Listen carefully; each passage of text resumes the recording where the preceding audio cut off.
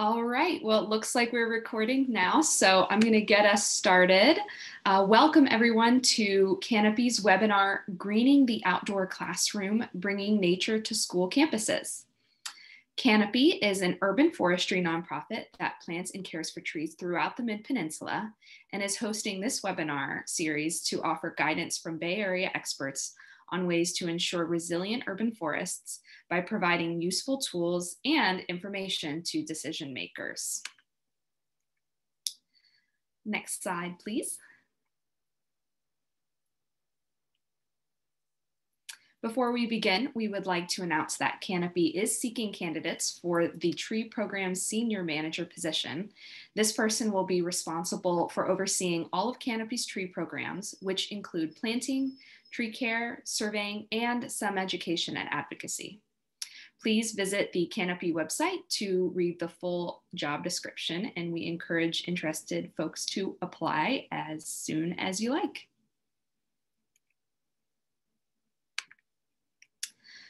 So for technical support today, please send any messages you have where you need help in the chat.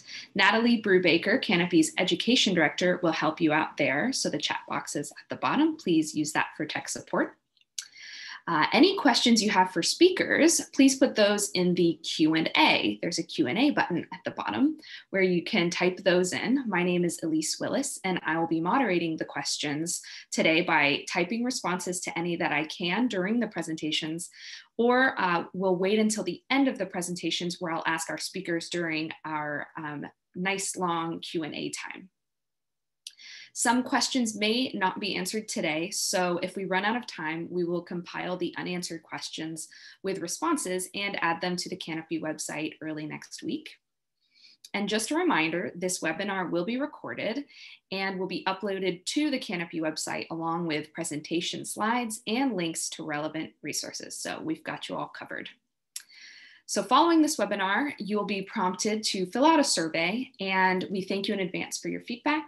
And ISA certified arborists that fill out the survey will have their information submitted to ISA for 1.5 CEUs, or you can grab the CEU code from us. So now I would like to introduce our wonderful speakers today. We have Jamie Zaplatosh, who is the Director of Green Schoolyards for Healthy Communities at Children in Nature Network, where she works with partners around the world towards the vision that all communities will have access to green schoolyards by 2050. Lauren Friels is a landscape architect at Bay Tree Design and has worked throughout the Bay Area on school and community landscapes, working with districts, volunteers, and community partners to provide living schoolyards. And finally, we have Devin Conley, who is the board president of the Mountain View Wistman School District. Devin's career in education spans the past 19 years and includes working in education policy research and teaching elementary school in the Bay Area. So we have three wonderful speakers we're going to hear from today. And without further ado, Jamie Zaplatosh will take it away. Thank you. Get over to my share screen. So good morning, everyone. I'm calling in from Chicago. So I am calling in from the ancestral lands of the Miami, Potawatomi, Sioux, Peoria, and Kickapoo peoples. And I am on this slide acknowledging all of my co-researchers as well as colleagues who have helped do the work putting this presentation together, whether with me or actually working on the research. So I wanted just to give them acknowledgement. Would definitely not be here presenting on this without them. So I'm really excited with you, or to be here with you today, talking about greening the outdoor classroom and all the research behind what we know are the benefits of greening the schoolyards. And it's exciting to be able to advocate for more trees, please. So my objectives over the next 24 minutes or so are to share Children in Nature Network resources as well as green schoolyards information, discuss the benefits of green schoolyards and the research supporting these benefits, and then present the findings of greening for academic achievement, prioritizing what to plant where.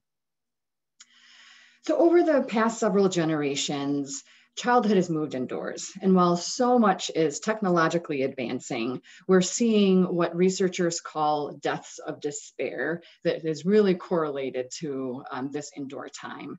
And deaths of despair are deaths by suicide, alcohol use, and drug abuse. And depression and anxiety is on the rise, and this is already pre-pandemic. Actually, the statistics are quite stark, adding in pandemic statistics. But especially surprising is the rise of these mental health issues with children and young children. So pre-pandemic, the National Institute of Health reported that just over 20% of children, or 1 in 5 in the US, either currently or at some point during their life had had a seriously debilitating mental disorder.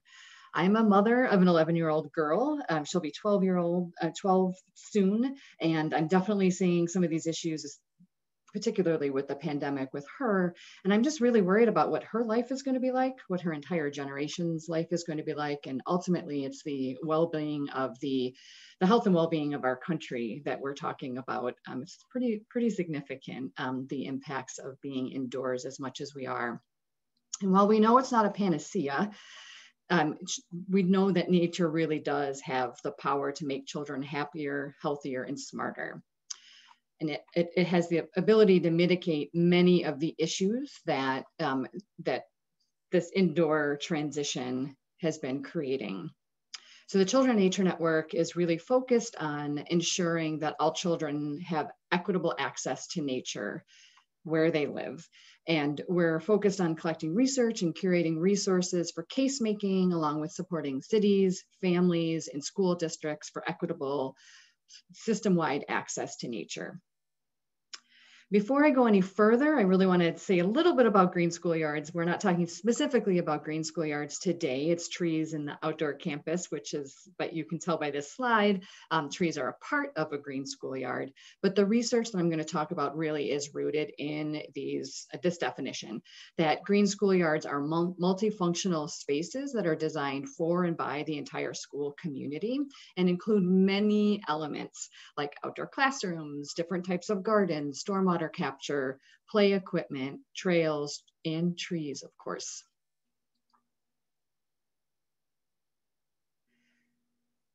In the framing, the last bit of framing I want to say before I get into the research is to say that we have this Green Schoolyards Action Agenda that we have co-created with over 100 partners around the world, actually, that really created this vision that you see here.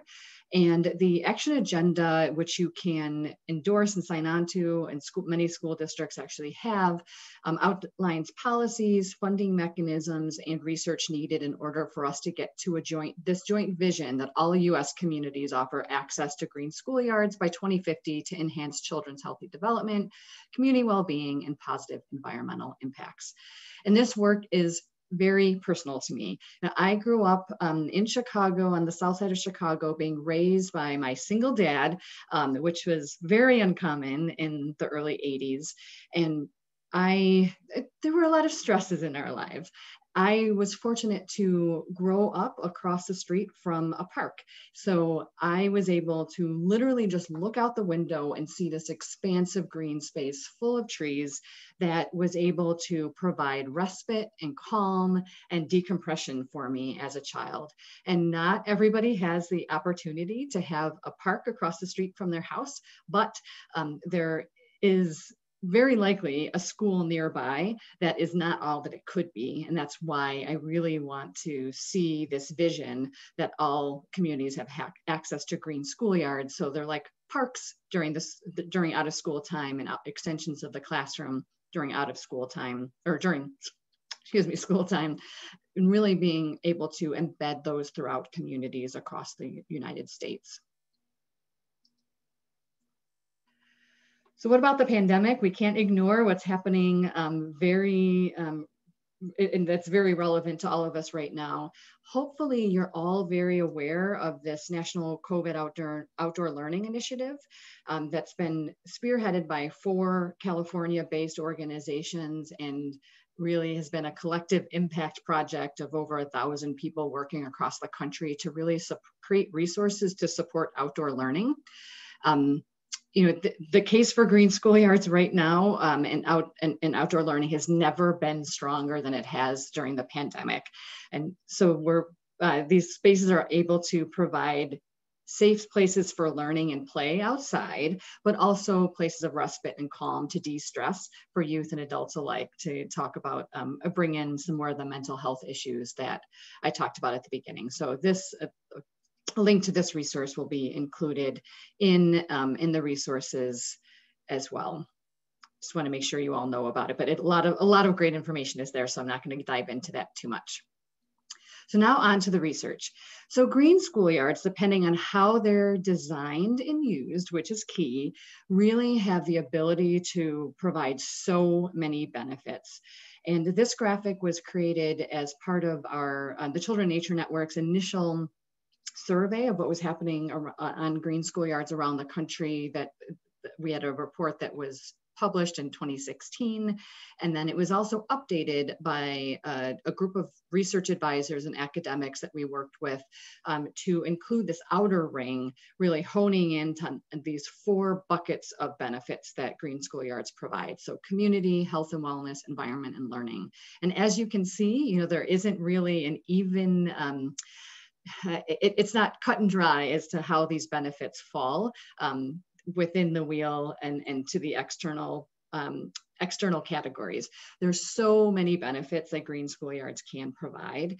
And especially if you're thinking about starting a new program or helping to identify additional partners, whether it's for green schoolyards or tree planting, really thinking about the people who care about these benefits on the inside of this circle is a good way of bringing in other partners that are able to help achieve co-benefits with you, even if you're looking for different outcomes by planting trees and greening schoolyards. So I mentioned at the beginning that the Children Nature Network provides and creates a lot of research and resources in order to advance the equitable access movement for children to nature. Right, that was a funny sentence. Came out all wrong, but these are 2 examples of what those resources look like.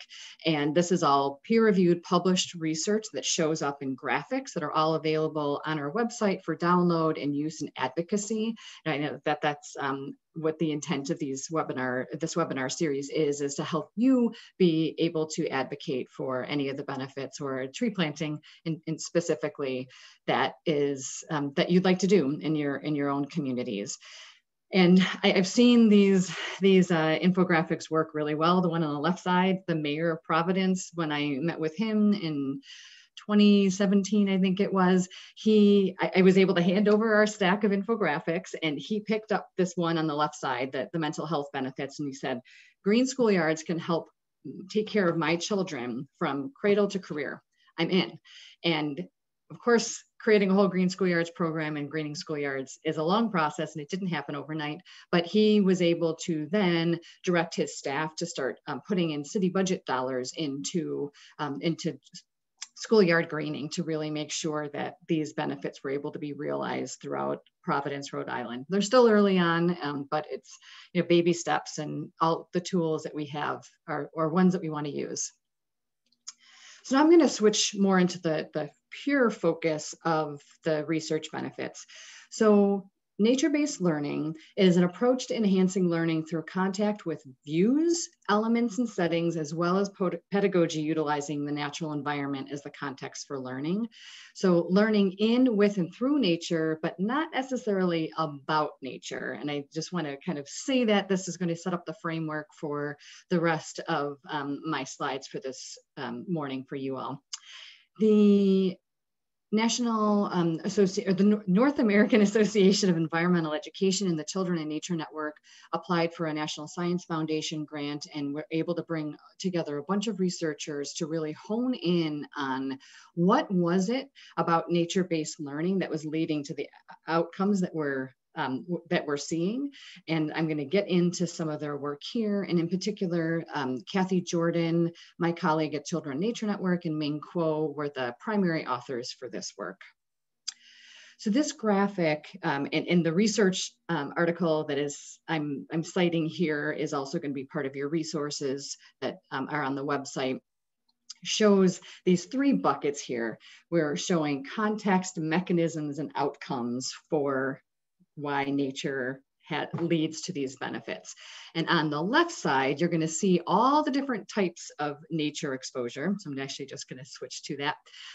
And just that graphic has a lot going on, and so I want to hone in your attention to this. But on the left side, what we're seeing is classroom views, vegetation around schools and homes, school gardens, outdoor classes, that these are some of the things that are leading to ultimately these outcomes on the right side. And I'm really going to hone in on the academic component, because that's what the research that I worked on is primarily focused on. So those exposure to all different types of nature can lead to these outcomes on the right-hand side. So academic achievement, specifically increased retention of subject matter content, higher standardized test scores, better grades, better reading, math, and writing skills. Sorry, I'm covering up some of the text on the screen, and higher graduation rates, as well as personal development and stewardship. And so an example of that in thinking about those nature leading to those outcomes is this study by Matsuoko that was published in 2010 that assessed the views outside of 101 public high schools in Michigan. So this research that we're seeing is, and the outcomes are across all grade levels. I just want to make sure that I raise that. The studies have been done in elementary, middle, and high schools, and we'll get into that a little bit more too. But what you're seeing on the lower right-hand side of this slide is what one of those views would look like outside of a classroom or outside of a cafeteria, that just the views outside the window can lead to what you see here is these higher standardized test scores, higher graduation rates, higher percentages of students planning to attend a four-year college, and fewer occurrences of criminal behavior, as opposed to the upper right-hand picture, which actually shows this more desolate, just grass, not very vertically green, and a lot of concrete in the parking lot. That leads to negative associations with those same outcomes, or leading to negative outcomes for all of if they are exposed to that view. And I guess I want to underscore here, and you'll hear it again, is that when we talk about green, we are typically not talking about grass, because grass does not afford enough variation for our brains and our learning, our physical and cognitive parts of our body to actually create those benefits. So grass is green, but that wouldn't be considered a feature that is really leading to these outcomes. And so how does all this work? So you've got the nature exposure on the one side leading to these outcomes, and I'm going to dig in a bit more around the mediator, the how and the why. So when we're talking about how we get to these benefits, it's really the impacts on the learner and the learning context that we're still learning a lot about. And I'm going to get into a couple of theories around this, but this is, again, all going to be context for the last part of what I'll be talking about. So the learner, what you'll see are these benefits about being outside or having the green view, is they're able to concentrate better, they're less stressed, more self-disciplined, more engaged, and more physically active. And the learning context, so actually their experience in those spaces or looking at those spaces is that the learning area is, or the classroom or the outdoor space, is calmer, quieter, in a safer social context. It's warmer, and it leads to warmer and more cooperative social context. And typically there's more autonomy, especially if you're outside versus just having the view outside. So all together, here's this graphic again, and you will see all of these slides uploaded afterwards, but to really, that really just breaks down what we're seeing and how this research actually works and what the benefits, how we get to these benefits. So the couple of theories that we are, that we can point to as why this is all happening, especially to the learner and the learning context. One theory is attention restoration theory, which was published by Kaplan and Kaplan.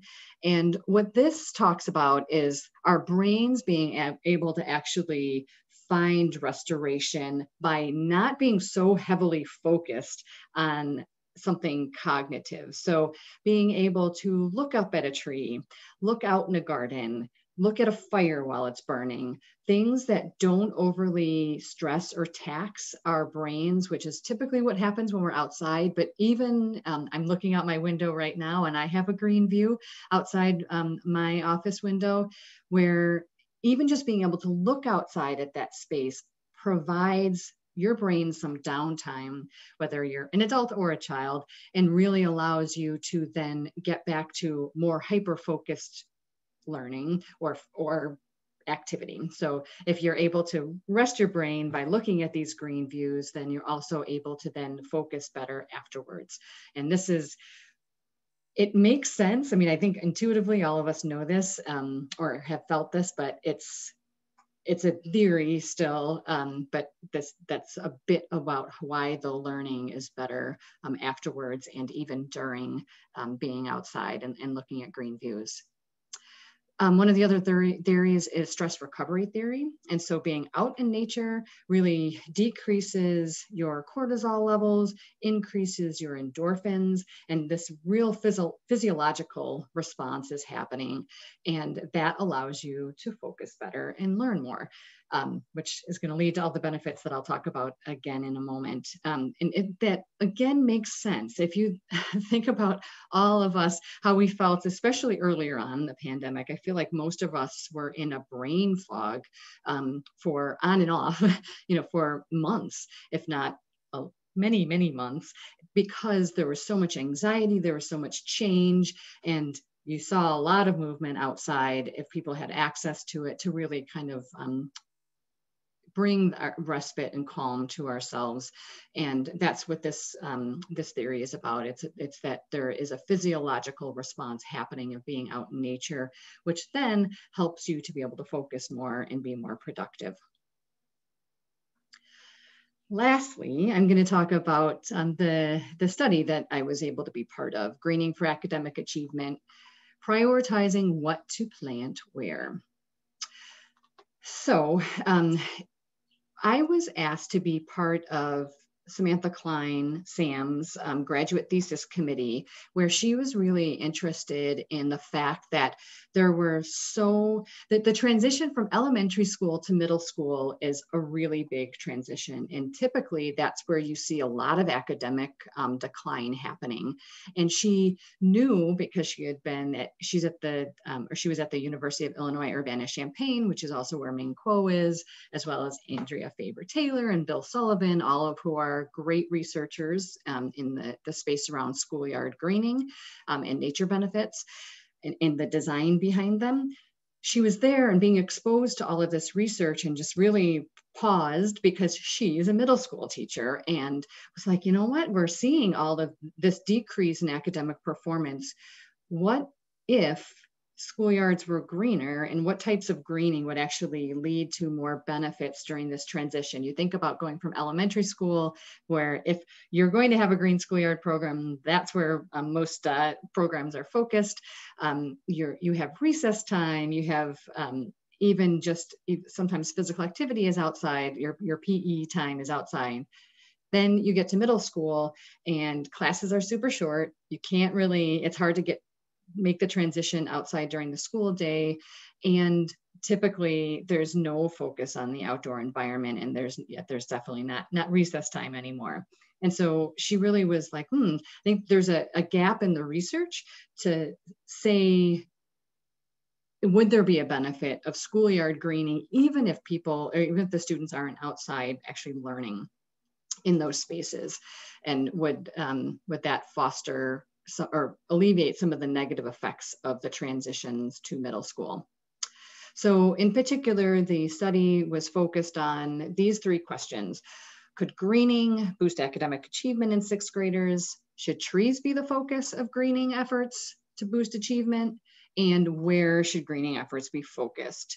So the particulars of the study is that there were 450 public middle schools that were focused on, that all have published academic standardized test scores that are out there. And the year that was focused on was 2010 and 2011, that academic school year. And that information, specifically the reading and math tests, were overlapped with the different GIS assessments of how much green was around the school, what types of greening, and how far out was that greening. And so, and how that would affect academic outcomes. So there was a lot of co-founding variables and characteristics that were taken out, especially income levels, to really just make sure that the playing field was even and the outcomes were the same. And in particular, these are the results: that greener schools have higher test scores even after taking income into account. Middle school students may get a boost from school greening, and planting trees within 250 meters specifically may boost scores the most. So I'm going to get into a little bit more about how this all worked. So this is a graph that we produced that is, and I'm going to show you, and hopefully you can see my cursor okay, that is where I want you to focus specifically. So the initial attention was looking at these spatial layers, so these levels of greenness. What were those impacts in the amount of green that you saw, whether it's tree canopy or total green, which includes shrubs and grass, and what were those impacts on standardized test scores? And so what you're looking at here is where we're going to hone in, is that the biggest noticeable difference here is on trees within 250 meters on both reading and math. So this is significantly higher results in the data assessment of the trees versus the total green. And so that led, and there were so many different spatial assessments that were done around this to make sure that it wasn't one element or another that was really tipping the scales around the benefits. And the same is true for math. So in here, you're seeing negative numbers for total green in their impacts, and in the trees, you're seeing positive numbers here in the coefficient category for both reading and math. And in this in particular, you're seeing a stronger correlation in math.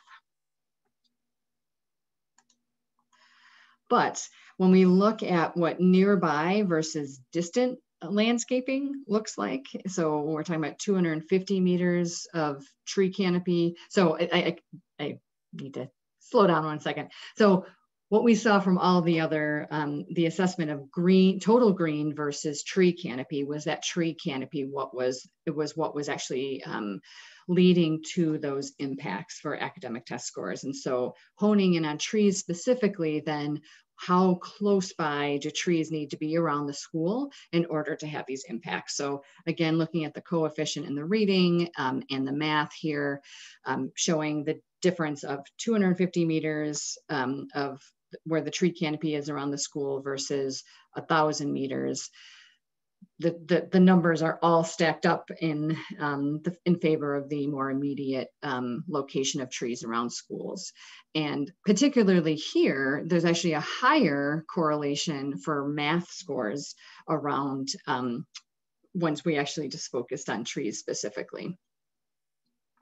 So our recommendations based on this study is that planting trees in and immediately around schoolyards has the potential to be an inexpensive and simple way to boost academic achievement performance. And so when designing new schoolyards or doing upgrades to schoolyard renovations, trees themselves are one of the key drivers to improving academic performance. The second bullet point here is talking about, school facilities, folks always, or almost all of them, have assessments of their schoolyards and what all the features are. It's both indoors and outdoors. It's something that most school districts have.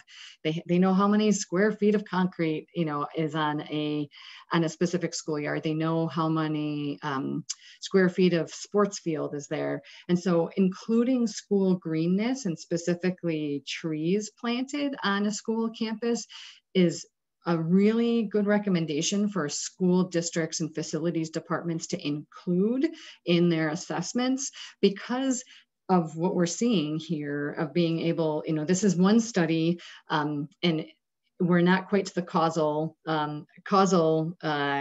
part of recommendations, which I'll get to in the next slide, but we are seeing these benefits. So if you imagine that you have no choice but to send your child to your neighborhood school, and your neighborhood school is completely covered in concrete, and the other school a mile away is completely green and has trees, the likelihood of your child performing well academically is significantly better if they're not at the school with all concrete, but it's at the school with a green campus and trees planted. And that's just really stark information to know, and not, I feel like it makes me, from an equity standpoint, really want to do more about that. And hopefully it makes you all feel like you want to advocate around schoolyard tree planting as well. And the last bullet point that's listed here. So if more randomized controlled trials, so there's a lot more to do than, because the way the study was set up here was not able to show causal effects. But if there were more randomized controlled trials that show these benefits, what increasing school tree cover could impact over, in these 450 schools, over 50,000 students, and increasing them to at grade level reading and math in Washington State. And that's at about $119 per student per score. And we're going to get more, Lauren and Devin, I think, are both going to talk a little bit more about tree planting and maintenance. All have their costs, but if we think about what the costs of computers are, when we think about the cost of painting a classroom, is that not the computers don't have benefits, or schoolyard or school walls, we know that there's psychological benefits to them as well. But if we're so focused on the inside of the building, when the outside for not that much money can be improved to really impact academic performance, it just feels like this is something that everybody should know, and we should all be advocating more for, because the cost just isn't as steep as a lot of the other inputs are.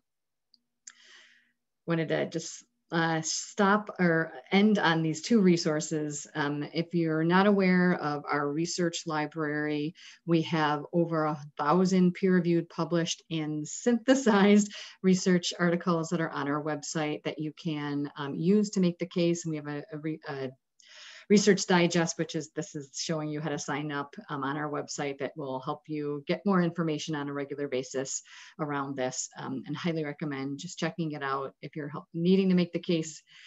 And then we also have, if you're focused, whether it's on equitable access to nature for children, through schoolyards, through outdoor learning, through cities, we have a whole resource hub on our website that includes all these components, that this is specifically focused on green schoolyards, but we have a resource hub that will provide a lot of recommended resources so that you don't have to start from scratch if you're trying to support equitable access to nature in any of these ways, on your own schoolyard, in your own city, or in your community.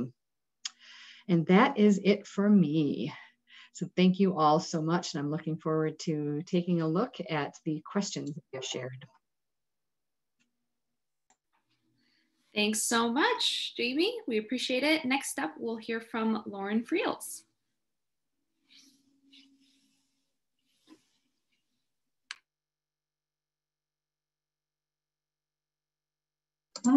Okay, I'm unmuted. That's great. I just want to thank you guys all for being here, for being passionate enough about trees on schoolyards and trees in general in our urban environments to come to this webinar today. I'm going to pick up basically where Jamie left off. We've got a lot of whys. We can get really excited about how important it is to get particularly trees on schoolyards for all of the reasons that Jamie listed, as well as the environmental improvements from like reduced heat island effects and storm model infiltration and all those things. But we can often come to this point where we're excited, we know that we want to do this, but how do we do it? How do we get our school district or our school or our principal or our community excited enough and equipped enough to actually put the trees in the ground on the schoolyard? So that's what I'm going to talk about today. And this first image is from Coombs School in England. This is a great example of a school that had transformed over the course of 40 years. So there's a headmaster, Sue Humphreys, who when she started at this school, it was aggressively bare is what she would call it. It had a field, a chain link fence, and that was it. And over the course of 40 years, she implemented a tree planting program that really valued the outdoor educational space and transformed her school into a place that as you can see here, has an immersive natural, setting primarily through the planting of trees that provides all those benefits Jamie was talking about. So this is the goal, right? And the question is, how do you get there? Well, if I could get my slides to go. All right, so during the course of this talk, I'm going to give you a brief introduction. I'm going to discuss how we get understanding the issues that you're going to face if you start to advocate for planting trees on schoolyards, and how you work around that. And then before you go plant the trees, some key negotiation points that can make it easier for you to get trees in the schoolyard setting, and just to reiterate the end goal. So briefly, this is what we've got. A lot of schoolyards in California in particular look like this, where it's heavy on the asphalt, heavy on the ball play, light on the natural experience, a lot of man-made surfaces, and not a lot of restorative, immersive natural experience. And then just briefly, these schoolyards tend to have an elementary level like 300 to 500 students, and then you can go upwards of that. My middle school has 1,500 students that are using that yard, that outdoor space every day. What we want is kind of like in these images there's Coombs School and a school in Taiwan.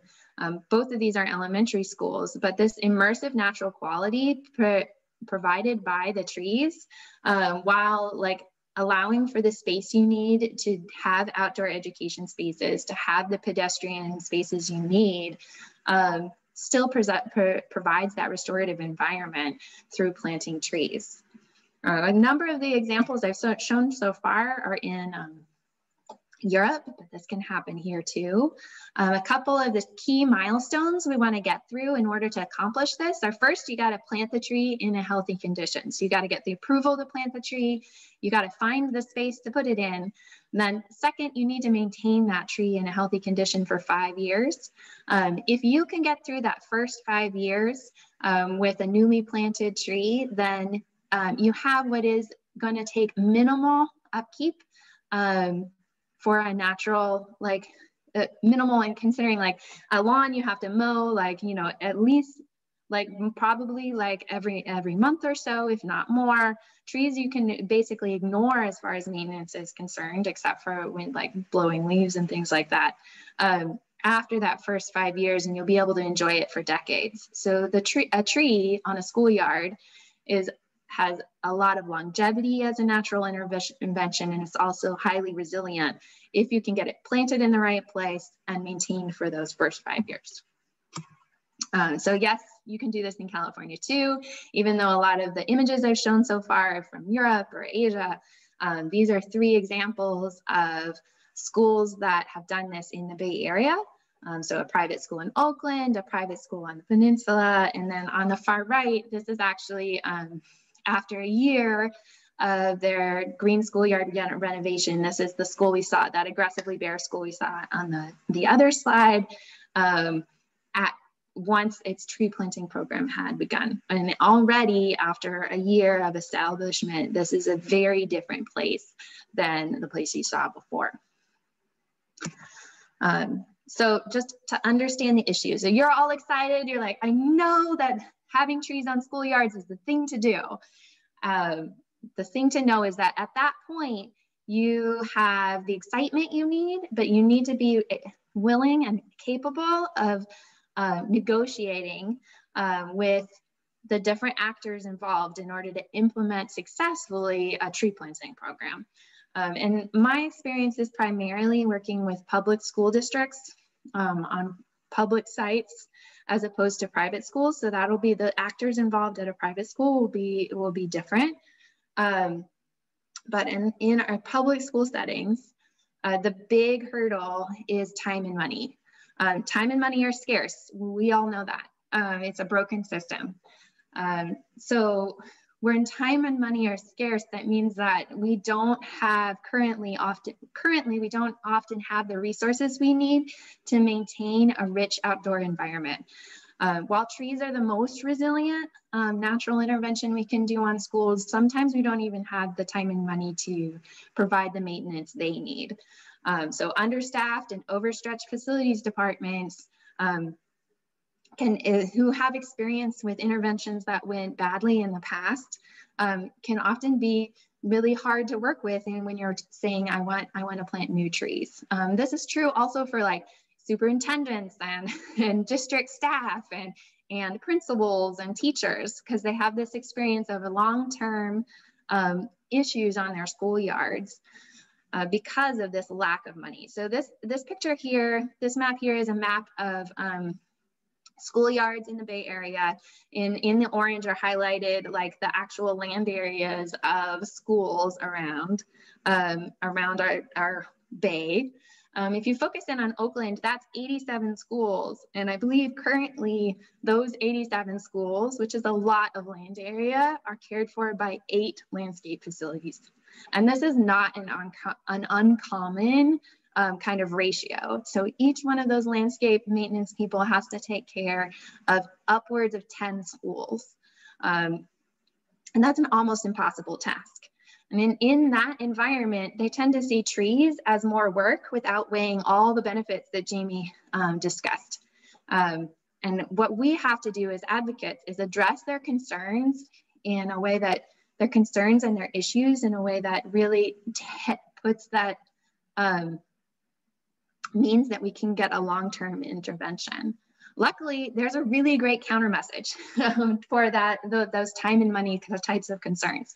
The first one is to really drill down on what Jamie was talking about, and with the principals and superintendents and school boards and facilities departments, really talk about how trees work for us, that they provide student and ecosystem services, and they make our schools better. The second one that I think is really big one is that the right tree in the right place, planted with an established maintenance plan, is an easy to maintain, cost-effective investment. And I'm going to walk through what the right tree and the right place and what an establishment maintenance plan can look like for success. And if you can really work your district and those community partners through these steps, you can change their concerns into ideas about opportunities for tree planting, and you can change skeptics into tree advocates. And that's really the goal. is to have long-term buy-in on planting trees on schoolyards. So the right tree, we'll talk about this. So a lot of districts or individual public schools have like the one tree they're comfortable planting, and maybe it's a crepe myrtle and it's like 20 feet tall and it doesn't really provide a lot of shade. It doesn't provide an immersive experience. So one of the first things to do is negotiate to expand that tree list so that you can get trees that provide lots of shade, trees that are appropriate next to fields, trees that are good over parking lots or paved areas so they don't have a lot of litter, trees that are okay next to buildings. They're not going to like have branches drop on things or have pavements that lift. So in order to do that, I have two key resources I've listed here, and this is going to show up on the website later. The first one I really love to use is called Select Tree. It's produced by Cal Poly, and it's a searchable database that lists trees by their kind of qualities. So you're like, I need a tree that's good under power lines in a seaside environment that's okay with wind and is low water use. And you can search by those categories and find a tree that works for you.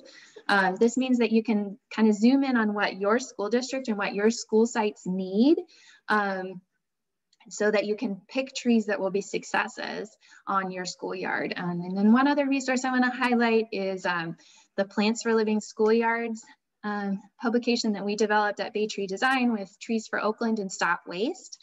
This is focused in on just a long tree and plant list of plants and trees that have additional benefits for the schoolyard, but are low maintenance and so work given the limited maintenance capacity that our districts have. And this is an example of kind of that negotiation and process as a designer.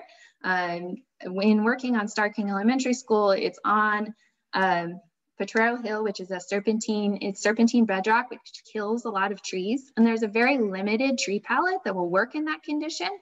But we also had to negotiate with the district to come up with trees that they were happy maintaining.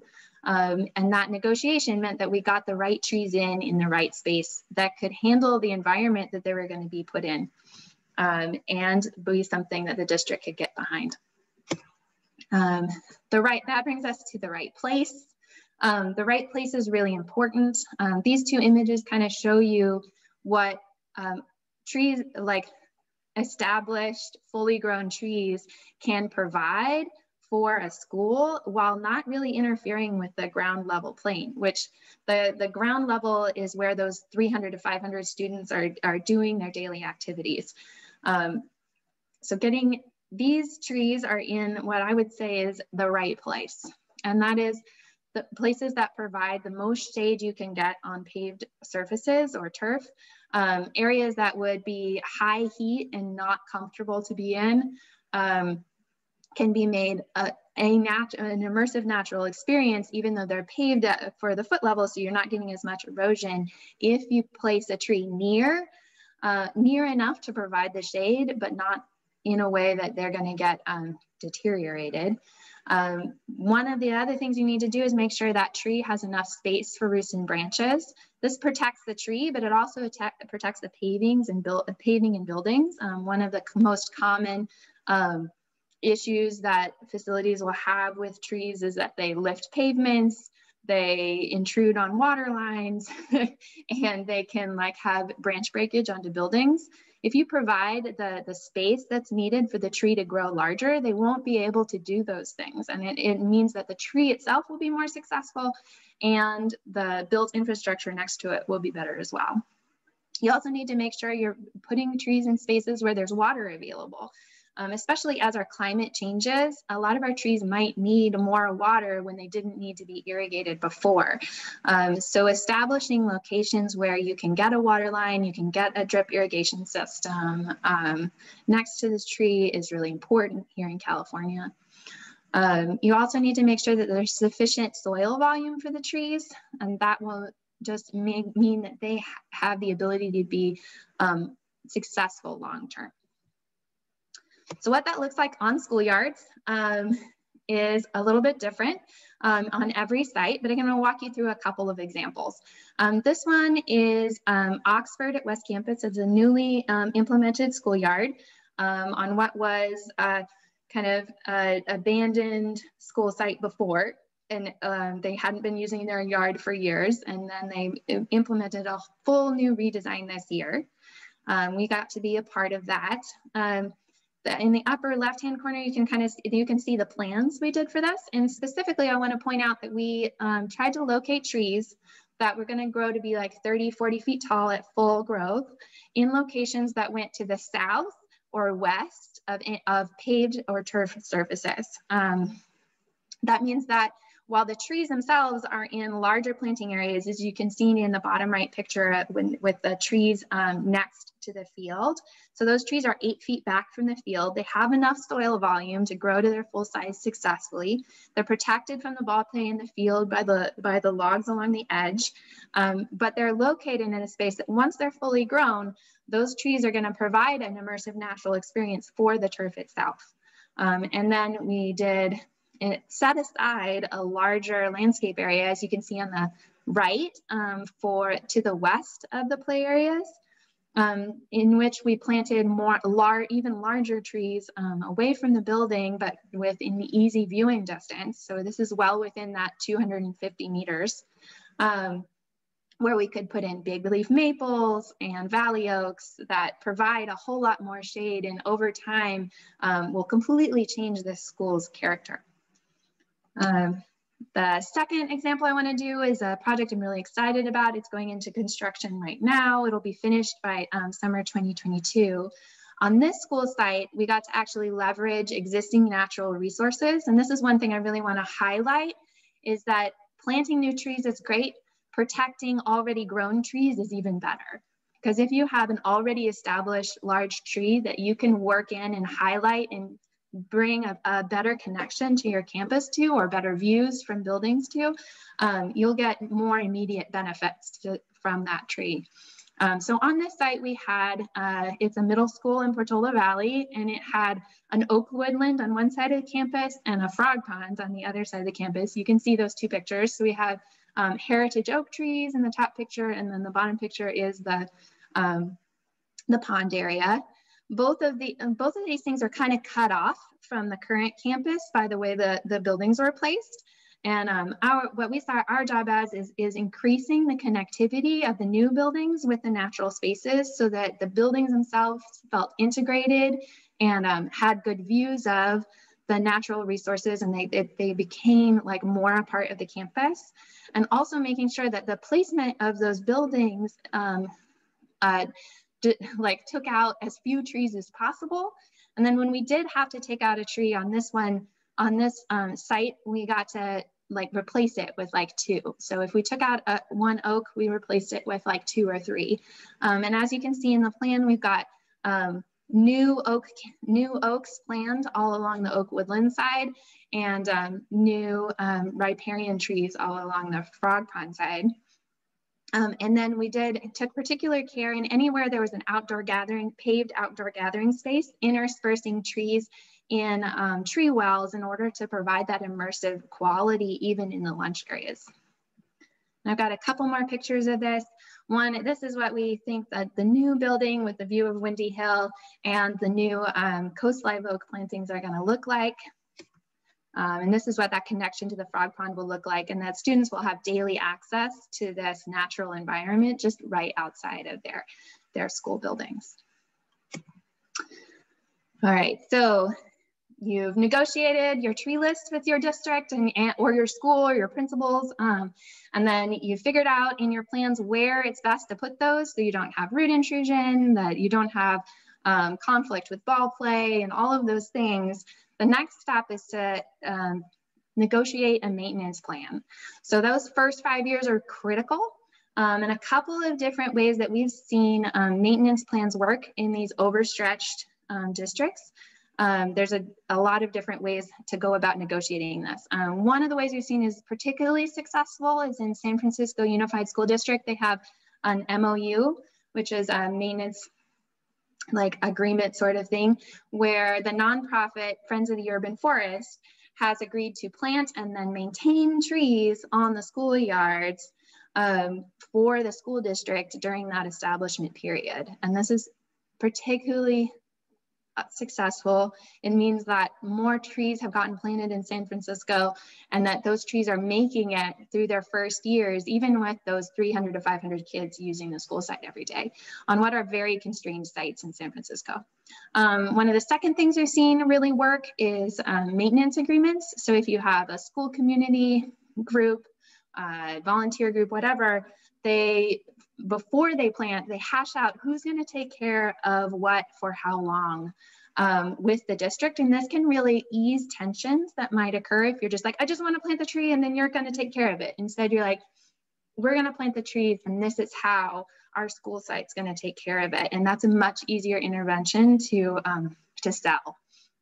And then one of the other things we've seen people experimenting with are joint use agreements. And this is where the school districts and cities kind of come to a conclusion in order to increase the amount of maintenance infrastructure that happens on schoolyards. This is an image of a detail we've developed for how you plant that tree. Because you have those 300 to 500 kids, it's a good investment to do a bit more tree protection for that young tree than you would normally. This is a non-climbable galvanized welded wire mesh that protects the tree trunk and the root crown. Canopy also has resources for best practices in planting if you want to go look for those. And I keep talking about those 300 to 500 kids. Kids are a force to be harnessed on our schoolyards. What we've seen is once you plant a tree, kids love it, and sometimes they love to death the things that they find valuable. And so you're trying to get the trees through from being a baby tree to being this kind of like resilient, fully grown tree, even while those 300, 500 kids are there. And the tree placement is really important in this, where you're not putting trees in locations where they're just going to be walking over it all the time and you're getting heavy foot traffic, trying to protect those roots and get that soil volume. But there's also a couple other interventions you can do, because you can make your students, have kids and students be tree stewards. And these are a couple examples of kids at volunteer planting days. My favorite here is at what was formerly Washington Elementary and BUSD. They did a tree planting program that they had each class adopt a tree. And then you can change those kids then are educated in how to take care of their natural environment. So just basically, who's going to plant these trees? Hopefully, in doing your advocacy, you get to a place where you have a pro-tree school district.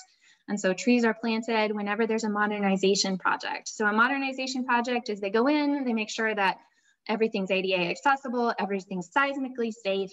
And what you're hoping for is at that point, they also make sure that there are more trees planted during those designs. And if not trees, then at least planting areas with water available that then volunteers and other people can come plant trees in later, that your school district protects trees wherever possible. Then it also has trees replaced as part of their routine maintenance plan. So when a tree dies, because trees have a lifespan, they don't just cut it down and take care of it. They have a plan for, removing the old tree, but putting in new ones. Contractors do it as part of the, again, this is an example of contractors coming in as part of modernization. So this is the center, which is OUSD's central kitchen, and we did the demonstration farm and landscape design for this at Baytree. And we got in kind of the spine and some of the central trees. But what we mostly did is made sure there were more areas where the soil was improved and there was water available, so that later the students, as part of the demonstration farm, could come put in a stone orchard. And this is a visualization of what we think that will look like at full build out after the students and the farm manager and the volunteers have come and put in that stone fruit orchard. And then just to keep in mind that end goal, these negotiations can take a lot of time, and they can often be really hard. But if you can get those skeptics turned into tree advocates, then you have this opportunity to make your school community one that's convinced that trees are a transformational opportunity. And that this goes back to that first slide I showed you. This is actually Sue Humphreys herself engaging in the schoolyard forest that she created over the course of 40 years. And so I just say, like, it may take a while, but the goal is so worth it. And I'll leave you with that and stop my share. Thanks so much, Lauren. That's lots of great information and very inspiring. And I'm sure people are going to have more questions coming into the Q&A as we hear from our, after we hear from our next and final speaker, Devin Conley. Hi, thank you so much, Elise. And it's a pleasure to follow such knowledgeable speakers today who are working on greening campuses. I'd also like to thank Canopy for inviting me to be a part of this webinar. My name is Devin Conley, and I am the board president of the Mountain View Wisman School Board. And I'm also a parent in the district. This is a picture of my son a few years ago, but we were fortunate enough when he was younger to be in a co-op preschool that had an outdoor classroom where kids kind of had free run in nature during their day. And that's something that I think I'm still constantly looking for him, is finding ways to get him out in the natural environment. I've spent the last 19 years working in education, but I also have a background in city planning and architecture, and I served on our city's Parks and Recreation Commission and their heritage tree oversight before I was elected to our school board. So next slide, please. My presentation, oh, can you please forward the slide? Thank you. My presentation is going to be a little bit shorter, and I don't want to overlap too much with the information already presented. I'm going to be looking at, is this a district or a school site issue, and what are some of the opportunities and constraints you could encounter at either level? Also, how do you advocate? School districts are there, there's politics there, there's a system that you have to kind of enter into and advocate within. So I'm going to talk a little bit about how you navigate those spaces as well. Next slide, please. So at the district level, let's start with timing. So as mentioned by Lauren, one of the opportunities to add natural spaces or trees to a campus is when there are renovations or construction. She was talking about modernization, for example. After the fact, on an already established site, it's a little more challenging. It can still be done, but then you run into things like the codes for fire lanes, bioswales and drainage on the campus. There might be sewer and electrical lines in certain places that you'd think you could put a tree, but then it would have to redo all of the access points, or there might be a lack of irrigation. To plan for when these renovations or construction opportunities come up, you can look to a school district's master facilities plan and when they're going out for what we call school bonds. So in California, most school districts, public school districts, rely on bonds to fund capital improvements because there's just not enough funding from the state to do it otherwise, frankly. So a responsible practice that many school districts do is they develop a master facilities plan that lays out future projects and prioritizes them.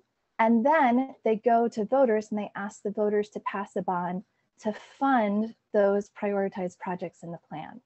So if your district is engaging in this master's facility planning process, that is the perfect time to bring up greening campuses and to advocate for natural spaces on campuses, because then it gets rolled into a future funding structure as well.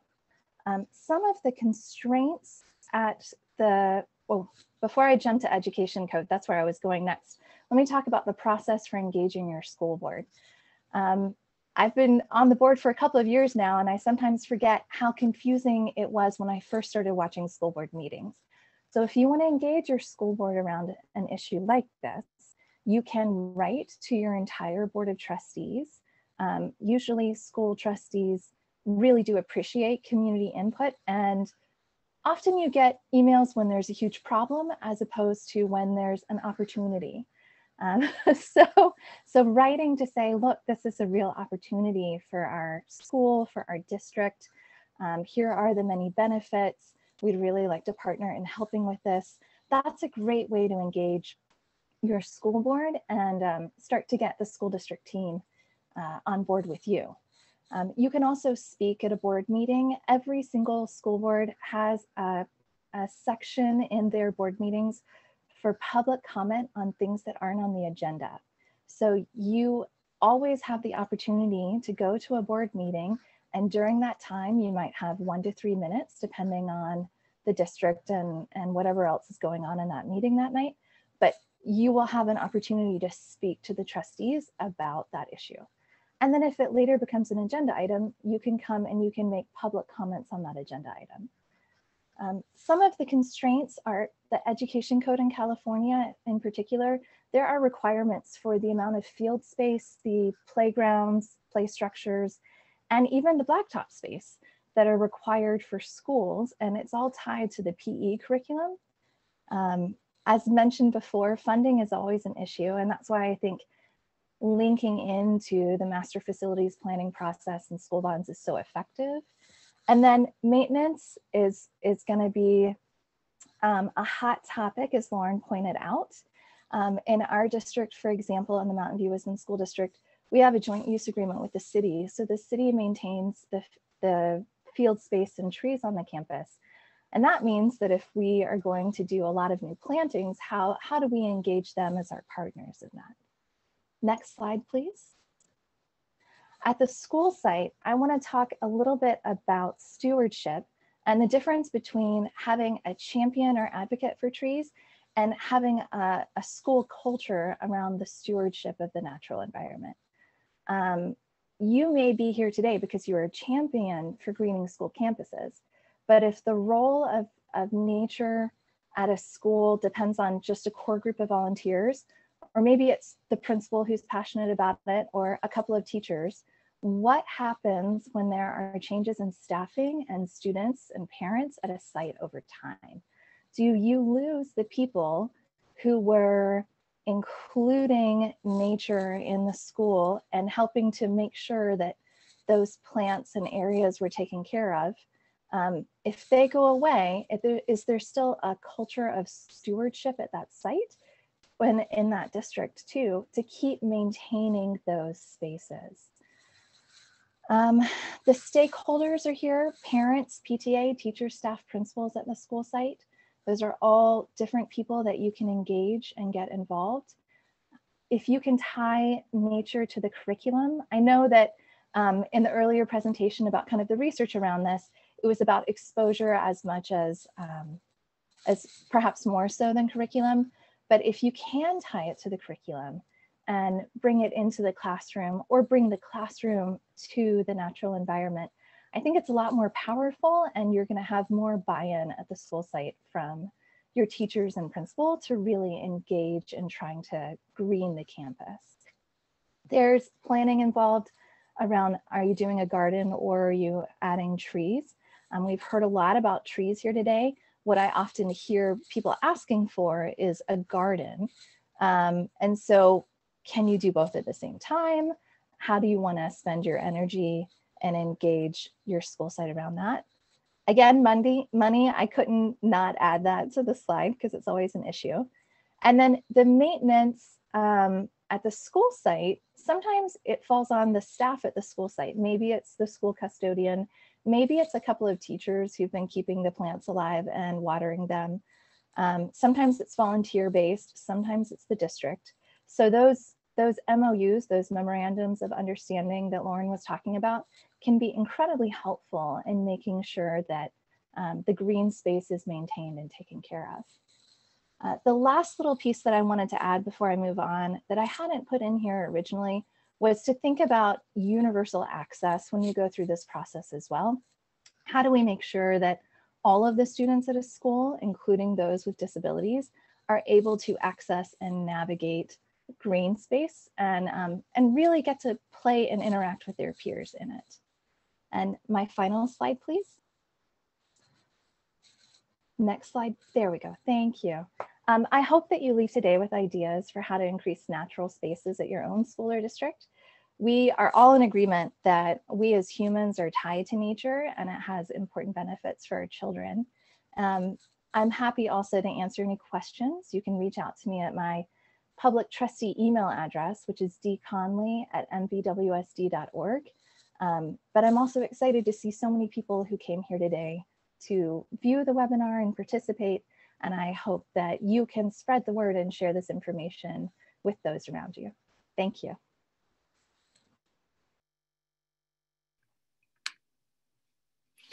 Thank you so much. All right, let's bring everybody back for the last few minutes. We've got a little bit of time to address some questions that have been asked. Those were really fantastic presentations. Thank you three very, very much. So you've all been really active in answering questions in the Q&A directly, but I do have a few more. So we'll just start off with one where they asked, can you talk about the role or the importance of districts partnering with nonprofits that can assist with planting and maintaining trees, natural landscaping, open classrooms, that kind of thing, instead of just taking it all on by themselves. And specifically, they pointed out nonprofits like Canopy and Living Classroom, which are both local organizations. So anyone could take the floor to address that if you like. Yeah, go ahead. I'm happy to respond to that a little bit. I think, so the district mindset quite often is we're always thinking about what has funding long-term versus what is one-time funding or, just at the moment. So Canopy, for example, may be a one-time opportunity to have trees planted, but how do you maintain things long-term? And frankly, if there's a nonprofit, Canopy is different than this, so I'm not referring specifically to Canopy, to be clear. But some nonprofits, their budgets really fluctuate, and there's a little less stability if they're reliant on grants, for example, in terms of, are they still going to be there 5 years later? Are they going to be there 10 years later? So sometimes I think districts fall back on trying to be self-reliant and make do with what they have, because partnerships can fluctuate and may not be consistent over time. But that's where the MOU process that Lauren pointed out, that was for an extended period of time with San Francisco Unified School District, is really effective. That if you can do something that's a little bit more long-term and is, in writing, that kind of eases the fear that that nonprofit is going to disappear on the school district later on, because maybe the nonprofit didn't get the grants that they'd been expecting that year. Mm-hmm. Thank you. Does anyone have anything to add to that? I think Lauren probably does as well, because I think it's such an interesting and complex question. And Devin, I'm really glad that you went first to really talk from the school district perspective. In terms of schoolyard greening, which is where most of my experience is, although certainly a previous employer that I worked with, Open Lands, really did a lot more tree planting specifically. But there's so much to consider with community engagement and long-term stewardship and use of the space, and potentially even supporting school districts and thinking, and staff in particular, around professional development of how to actually teach outside, because it's different than teaching, within the four walls of a classroom. And so I feel like nonprofit partners are very able to provide and flexibly provide different things that a school district might need to have a holistic use and design of those spaces that might not be as easy for a school district to be able to do in general. Like thinking about, full community engagement, if the schoolyard is going to end up being an open access space, is just usually not what a school district has money to do. Like, you know, they're hiring a landscape architect or an architect firm to be able to do that. And if there's money in the budget that allows for that community engagement, then, you know, the community engagement may happen. But to be able to be assisted by a nonprofit is helpful in a case like that. But I would agree wholeheartedly with Devin that those agreements, those partnerships, partnership agreements are so crucial, so that in spending the time of developing the partnership and actually getting to know and trust each other is really important, so that no one feels abandoned or like you can't work through something if an issue arises, because an issue will arise. Mm-hmm. Yeah, I think partnerships with nonprofits can be really profitable in this space. Like Friends of the Urban Forest is doing it successfully in San Francisco. You could go ask them about how they negotiated that. The Trust for Public Land and Green Schoolyards America are doing that successfully in Oakland. You could ask them for advice on how they went through that. I do know like all of those organizations, Stop Waste in Oakland as well, all of those organizations, I think, did like 2 to 4 to 5 years of groundwork to make sure they had established that trust with the district partners before they were really like implementing what they were doing on the ground. Because you have to get to the point where like Jamie said, that you trust each other, and that like and it might even be like timing it for like, you know, we're going to time it for when the school board switches over, or like watching for that time that you're like, the time is now to like establish those relationships so we can establish them with trust. Because, you know, you have people, and you have to be in it for the long haul, because a lot of people at especially district staff levels, they're there for 30 years, 40 years, like, and so if you as a nonprofit aren't in it for the long haul, they can tell, you know, and they need somebody who's going to be with them to negotiate when they're in a school board meeting and the parents are like, why don't I have shade on my school yesterday? And they can be like, well, we planted trees and they're going to grow in 6 years. They need that backing, you know, to like really stand for a Green Schoolyards initiative. Yeah, I think it's really worth it, but I almost always am like, you have to be patient and persistent, because it's not short, but few good things are, so.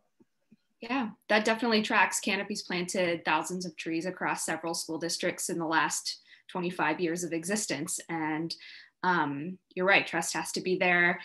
We've had maintenance agreements, MOUs, where, you know, it'll line up with funding, where we have funding to plant the trees and maintain them for the first 3 years of establishment.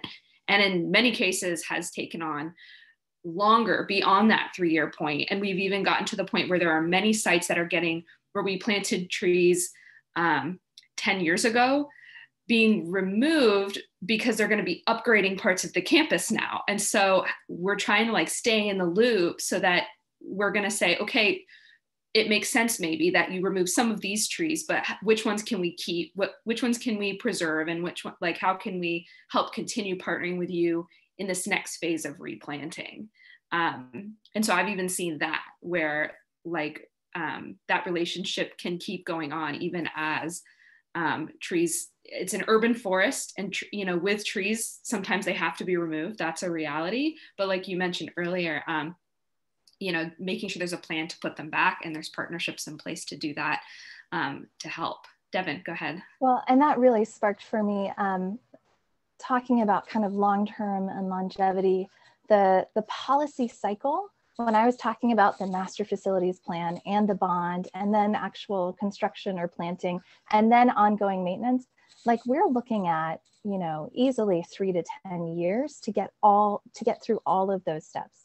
So if you're here as a parent, and let's say, you know, my son, for example, is in 2nd grade, and I start advocating now as a parent for this, the trees might not be there when he finishes elementary school, but I am working on something that's going to benefit the community long term. Or maybe I start working at the middle school level because I know that's where he's going to be by the time the trees are ready, right? But these, it's the same in like city planning and urban design, for example. These projects take a long time to get through all of the different policy and implementation hurdles. And Devin, just to follow up on that, we had a question: how do people find out when the master facilities plans are updated in their local school district? How can they be in the know and get involved?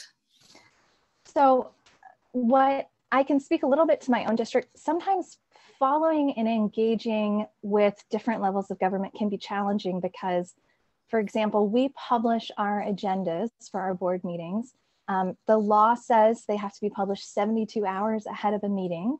We try to publish them about 6 days ahead so people have more time to see them. But if you get 6 days notice and you're not, following along and reading everything closely, you might not realize that something is coming up at a school district meeting. The things to start listening for and watching for is if your school district starts talking about bonds and going out for a bond. That planning process took us about almost a year to get through before we actually put a bond on the ballot. And so as soon as you hear bonding come up, that's the time to ask, hey, how are you planning to spend the money if you can get it? Are you making a master facilities plan? We went out we did a master facilities plan in 2019. We passed it in November of 2019. But the architect firm that we hired to help us with it, we hired in June of 2019, and they spent months getting input at the different school sites. So our school site council, which is a legally required body in California, there's one at every school, our PTAs, our ELACs, the DLAC for the district, all of these different advisory bodies and committees that impact school campuses, they all had opportunities to give input. And so there was a concerted public outreach process from the district around it. It could differ in different districts, but that's another thing to listen for, especially if you're a parent in the district. Read those district emails and watch for conversation about those things to come up. Yeah, and then like one other thing to note as far as like things to pay attention to is that in the process of doing the emergency initiative, I volunteered for the Green School Yards Emergency Initiative. It came across a couple of things where people were like, make sure, if you can make sure that there's verbiage in your kind of school site plan, like stuff that allows you to use funds for outdoor classrooms, like just be like, hey, like when you go to use these funds, you can have outdoor things like trees that can be part of the curriculum. That kind of allows the principal to then, if the principal's like, hey, I want to use funds to improve my outdoor spaces as part of the curriculum, they can use their school site funds to improve those spaces and plant trees. But if you don't have that language in there that allows the use of funds in that manner, then the school's like hands are tied. So there's ways you can get in stuff that it allows the schools to be more flexible with their spending on outdoor education spaces. The same is true for bond language as well. So when a district goes out for a bond, if something is not listed in the bond language, they can't do it later. So if you have extra monies, let's say that things came in under budget and you want to put money towards something, you can only put the money from that bond towards something that was listed in that language. So maybe it's not the #1 priority project that's going to happen right away, but if you can get it in that bond language, there's an opportunity to possibly fund it down the line. All right, this is really great information. I've just got one more quick one for you all before we wrap up. And I tend to ask this kind of question at a lot of our sessions like this. So if you don't have an answer, it's totally fine, but just wondering, what are your favorite trees for schoolyards in the Bay Area and why?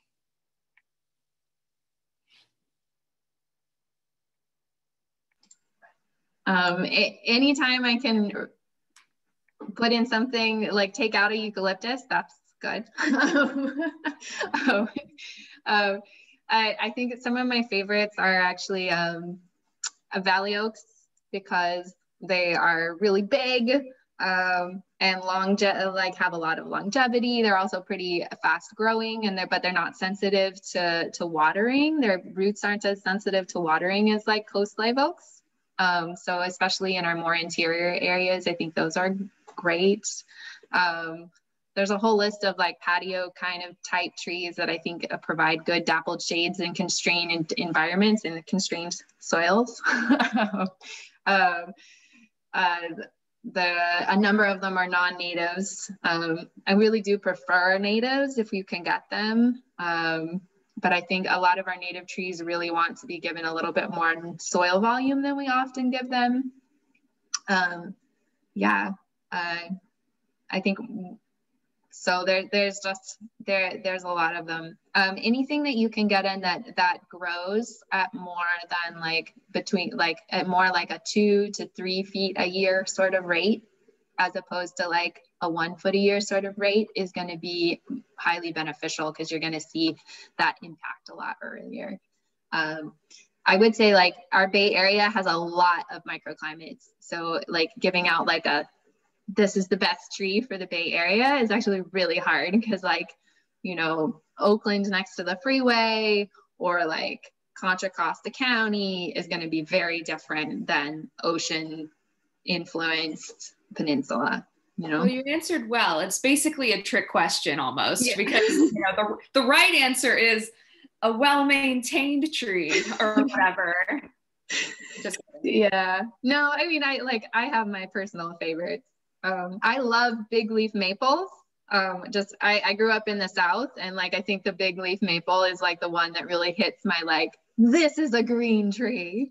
Yeah, there's a number people use here all the time that I hate, because I feel like they're southern trees that are like dwarfed in this condition. I'm like, don't do it. That's such a sad magnolia. Like, just don't do it. But I would just add that of not having just one, like the same tree repeated over and over. On the Parks and Recreation Commission, we would have people coming to us about heritage tree removal when trees were getting sick and dying. And there was one street that had been planted with ash trees, the full street. And they all aged at the same time, and the street lost most of its canopy. It could also be that, like, if a tree gets diseased, it's gonna spread it to all of its buddies if they're all the same species, versus if you have a variety, maybe it'll take out one tree, but it's not gonna take out your entire canopy. very good points. All right. Well, thank you so much. We're going to go back to our slideshow now, just for a couple of final thoughts. So thank you again, everyone, for joining us today. I have a few closing remarks, so please just stick around a couple more minutes if you can. So as I shared at the beginning of the webinar, Canopy is still seeking candidates for the tree program's senior manager position. This person is going to be responsible for overseeing all of Canopy's tree programs, which includes tree planting, tree care, surveying, some education and advocacy. Please visit the Canopy website to read the full job description. And finally, just a reminder that we will be providing the presentation slides and this recording along with many other resources that were talked about. So check out the website next week for a lot of that, and we'll be sending some stuff in a follow-up email to you, so keep an eye out. And so also stay tuned for Canopy's next webinar series in the fall. When you exit the webinar today, you'll be prompted to fill out a survey. ISA certified arborists, you can put in your information and get your CEUs through that. And to everyone still listening, we would just really appreciate your feedback. anything you have about today's webinar or for the entire series. This is actually our last webinar for the More Trees Please series. And I want to just take a minute to acknowledge and thank some of the key people that made Canopy's first ever 6-part webinar series such a success from kickoff last July up to now. Thank you first to the small but mighty team that envisioned and implemented this series. Canopy's Education Director, Natalie Brubaker, and Executive Director, Catherine Martineau, Board Chair, Cami Lowe, and Board Member, Mary Dadio, came up with this whole thing with some help, of course, but really brought this thing to life and reached more than 1,000 people over the course of this webinar series. Thanks to Igor at UC Cooperative Extension for being our amazing host, to Rose Epperson at Western Chapter ISA for getting us all these great CEUs, for arborists every time, to the County of Santa Clara for their financial support for this series, to the many organizations and friends who helped spread the word about the webinars during a time where we were all just sitting on our laptops all the time anyways. This was great. And a heartfelt thanks to all 17 amazing speakers who freely offered their time, expertise, stories, and resources with our community of viewers. This series allowed us to reach far more people and far beyond our local neighborhoods thanks to technology. And we hope that your survey feedback today will help us decide the best ways to move forward with in-person and online programs in the next year, and maybe even just tell us what you want to know more about this fall. It'd be really helpful. So with that, I'll let you go. Thanks again for joining us, and please enjoy the rest of your day.